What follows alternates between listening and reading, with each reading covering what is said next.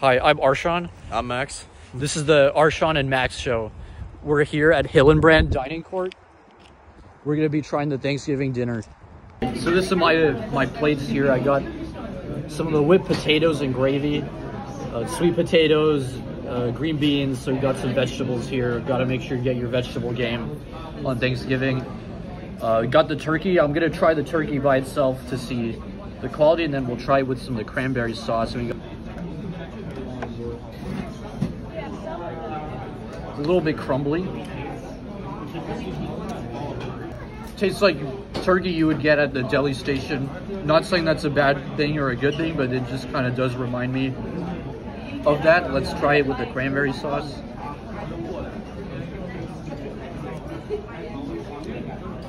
I like it, the sweet notes kind of contrast with the salty notes of the turkey.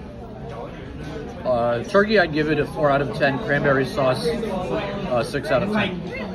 All right, so on my plate, I got the green beans, whipped potatoes, got a little bit of a dinner roll, got some chicken stuffing, and it also has some chicken gravy on it, turkey. On this side, we got some corn, some sweet potato, and then some ham.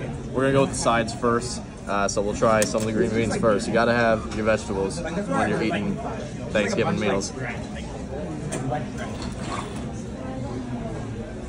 Not bad, a little chewy, but not terrible. I give them a 6 out of 10. Let's go with some potato now. And this is with the gravy that they have. I'm a big gravy fan anyway. Their chicken gravy is really good. So we've tried a lot of different varieties of potatoes on our show. What do you think? How does this stack up?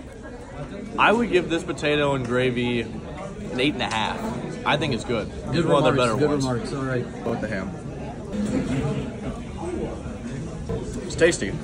My problem is that it's very fatty on this piece, and just generally it's kind of fatty.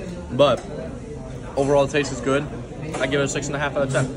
And of course, can't forget Thanksgiving without the stuffing. This is stuffing with chicken gravy as well. It looks a mess, but it's actually pretty good. It's a little doughy for me. I'd give it a 5. Yeah, would you say it's a creative interpretation of stuffing? It certainly has the notes of something different, but different to be different is not always good. I'll just leave it at that. So we got some desserts. Obviously, when it's Thanksgiving time, gotta have the traditional pumpkin pie. Then they also have lattice apple pie, but we're gonna start with the pumpkin pie first, obviously.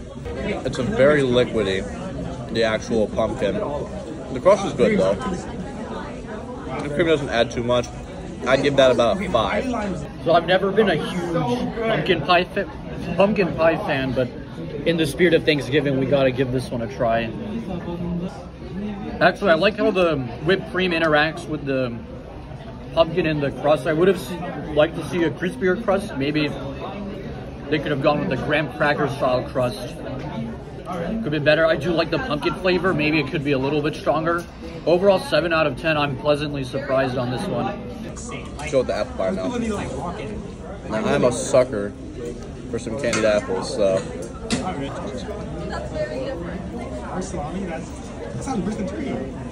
Not bad.